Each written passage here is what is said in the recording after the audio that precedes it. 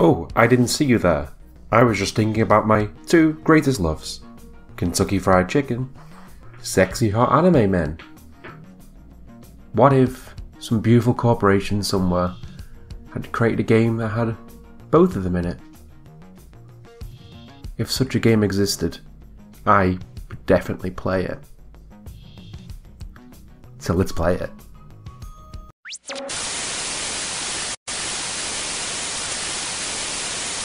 Hi guys, welcome back to the channel. I am Snark Sleepy, you are the Sleepy Nation, and today we'll be playing I Love You Colonel Sanders, a finger-licking good dating simulator. We get to date Colonel Sanders. What more is there to even ask? You sleep softly in the morning as the sun casts a warm glow through the window of your modest student apartment. The world is peaceful and serene. You could stay here in this moment forever. Or you can wake up now. No. Your first day of culinary school and no time to sleep in. Smack that clock up and at them. Throw the clock out the window and stay in bed forever. Yeah, stay in bed. You slept through the whole school year. Jesus. Let's try that again. Smack that clock and get up. Lying in bed, you stare at the ceiling and think about everything you're going to learn at the University of Cooking School, Academy for Learning. Your mind begins to wander. You realize to daydream a bit. No, I need to take all this seriously. You burst through your morning checklist. Teeth brushed, hair combed, pits deodorized. Nothing can stop you. Look at all the cool anime kids in the corner. What's this button do? Oh, that's just the settings. Yes, nice steamy thing. Yes. Here comes your lifelong best friend, Miriam. She's the most adorably awkward person you've met and you accidentally love her for it. Good morning, bumface! Are you excited for the first day of our lives? Yeah, I'm excited for it. It's just that the morning I made breakfast myself, but when I ate it, I couldn't taste any love in the food. What if I'm not good? What if I fail? Classic Miriam. God, she was raised by some parents, and look at those tears over there. See, we're gonna do good, don't worry about a 3-day only semester. Jesus, 3-day school year, seriously? A sweet little girl's already a flair for dramatic. It's prep talker. Remember last month when your fortune teller told you I didn't read that properly at all. The lady with the mask who gave me nightmares, I'm trying to forget her. I know she looks spooky, but she was so sweet. She told you you're destined for great things. Remember that card with the fancy looking tower and that other card featuring the handsome fellow in a red suit? It's Colonel Sanders, isn't it? I waited a long time to meet the handsome fellow I could call my own. I'm sure you will, blah blah blah. You feel her nerves begin to ease. Maybe everything will be okay. Jesus. She got her own bangs though. You're rudely interrupted when someone smacks your box, a custom engraved measuring spoon out of your hand. Hey, it's Ashley, your arch rival. She's totally evil and has a heart on her boobs. Hello Ashley, with your KFC drop bottoms. Oh, I didn't see their chicken shins. You leave Bumface's shins alone. They are perfectly normal shins. You can't stand Ashley. Even her name is annoying. You know for the fact that she's actually Ashley. But she never had the extra letter to make herself feel better than everyone else. Across the quad you see Ashley's best friend, Van the Man-Man. Van? Oh, he is one sexy piece of meat. Look at them all standing like some absolutely weird freaks. Right, let's give all the diplomas now. Well, yeah. The first day of school is about to start. Remember, for the 3-day school year. Oh, this kid's my new favourite. Look at his tooth. He dropped one. Pop. Oopsie. I think it's broken. You reach forward and easily pull the door open. That should do the trick. I love you. I think you mean thank you. What? My name is Pop. I'm named after my Pop. He's old. But, oh, his name's Bob. He's just reading the thing upside down because he's an idiot. Oh my god, my teacher is a dog! Oh, and there's a swirl of cherry blossom. This is beautiful. I'm chilly. Somebody closed the window. And then he walks in. Oh my god. That is just a beautiful, majestic beast. This remarkable goatee. Just look at it. It's him. It's my favourite student, Harland. Colonel Sanders interrupts Sprinkles. Sorry, Professor Dog, before he can finish his sentence. Please, call me Colonel. Oh, I'll call you anything. Colonel Sanders. A hush murmur rolls through the classroom as Colonel Sanders makes his way to the aisle of desks. Suddenly the room is sweltering. Sweat begins to bead across your brow. You feel like everyone is looking at you. You're not entirely wrong. Pop quiz, yeah! Okay, let's get this right. If train A is travelling to point B and point B is travelling to point, how important is it to wash your hands before cooking? Extremely! A forest is a tree as chicken is to a slam dunk. That's wrong. What is the most efficient way of eating it? Oh, obviously it's a spork. Yes! What food is best for a broken heart? Anything as long as it's prepared to love and not too much salt, camel meat, and a pancake that looks like a silly face. Ah, it's a hard one. I mean, it's probably camel meat, but we'll go with the pancake. That's wrong. What? Is Sprinkles a good boy? He's a talking dog. Yes. Your total score is 3 out of 5. Is that good? It's not perfect, but at least you're not a complete and utter embarrassment. Yes. Time for lunch. The cafeteria is as nice as any restaurant you've ever eaten at. It makes sense that a school dedicated to cooking would be serious about eating. Well, it does. A delicious fragrance wafts through the air. Your nose, your mouth waters. Do you smell that? It must be our lunch. It smells crazy good. Oh God. Is it about... No, I want to apologise for my tardiness. You see, I was... Goodbye, students. Howdy, folks. I'd like to make an announcement. It's about lunch. It's about lunch. Lunch, lunch, lunch. In all the newspaper I have prepared to serve for everyone. What is it? You hold your breath. What is it? What is it? Oh my God, it's KFC. I need this KFC. Oh my God. Yes. Eat, eat, eat, eat, eat, eat. Oh. Transported you to another dimension. Savor the moment. I want to try and identify every flavour. Scrutinizing every... Salt? Pepper? Oregano? Basil? Maybe? There's something else. You dig deeper, deeper, even deeper until you find it. Could it be the secret ingredient? He really did it. How bold, how adventurous to use the secret ingredient. You snap out and realise the information meant to be a secret, but yet, now you know. A mantle of responsibility now rests on your shoulders. As you look around, you realise everyone else is consumed by lunch and you've travelled through space and time. Oh yeah, approach Colonel Sanders. Smiles ever so... Oh, God's sake. I wonder if you take... I hate reading. How bold of you to go out and ask. It's an idea for a new combination of flavours. I love it's got a staff, just out of nowhere. Just a random staff. Okay, what's the rush? It's best only getting started. We've got 2 more whole days.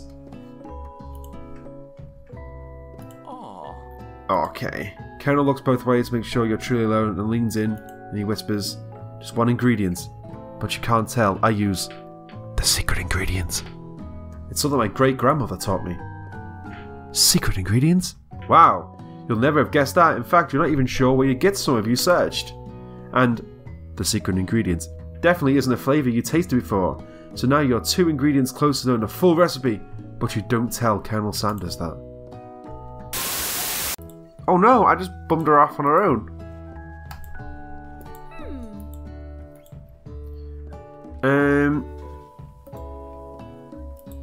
I know she fancies pop, so she can go for pop. Yeah. I'm a chef. Oh, Jesus, he's an idiot. Oh, God. She's gonna fall in love with pop, it's fine. Pick a basic dish. Okay. No chef is an island. Okay. Which dish do I want to... Steak tartare. Using octopus.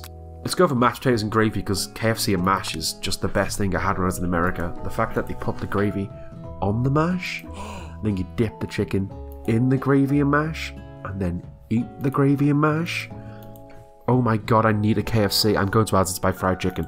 There isn't a KFC where I live for miles. It's like an hour drive. And I don't know if I want to drive an hour to get a KFC. But I do want to drive an hour to get a KFC. Oh, yes, the gravy! Look at that! Look at that. Stunning. He holds a sport card to you. You reach out, grab hold of it, but he immediately doesn't let go. The two of you holding the same spork. That small moment, all the madness and pressure in this crazy world stops, and the beautiful Colonel Sanders stares directly at me, and I get a bit of an erection. Your eyes lock. The moment is electric. Time stands still. If you love something, set it free. Together you dig the utensils, the mashed potato, and lift a healthy spork full up. And then, filled with rage, you fling the spork of mash right at Ashley's stupid beautiful face. Uh-oh. Uh-oh. Hold it right there, Bumface. Do not waste food in the broom cooking arena. Colonel Sanders expects better from you.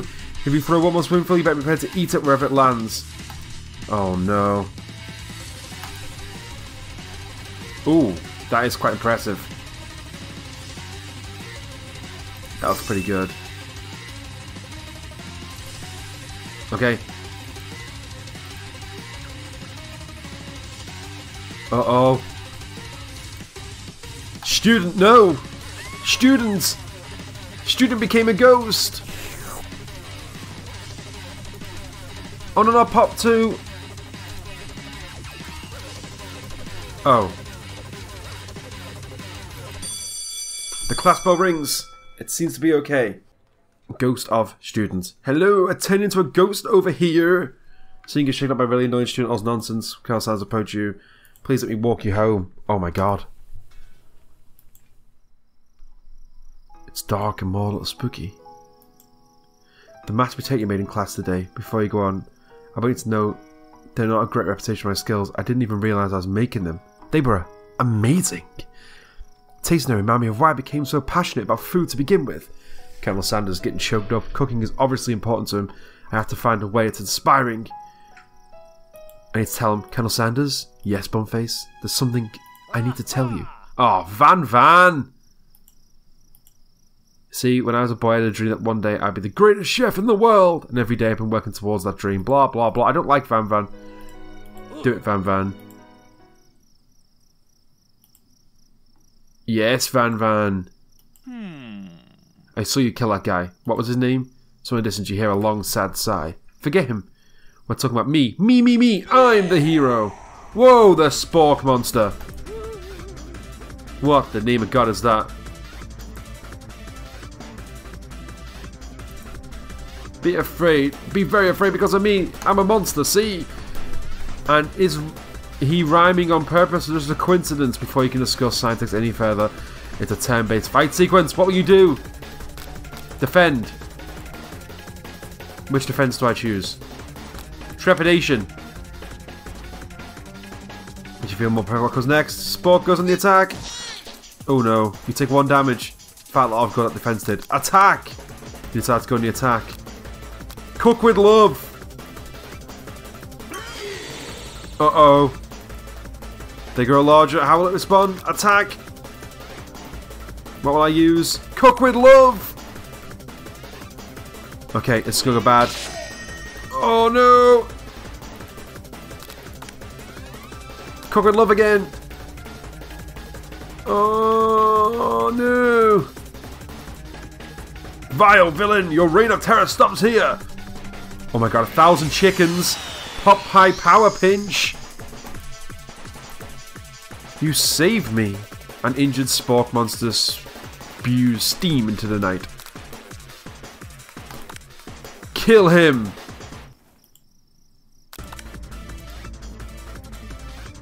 Student debt loan reduction!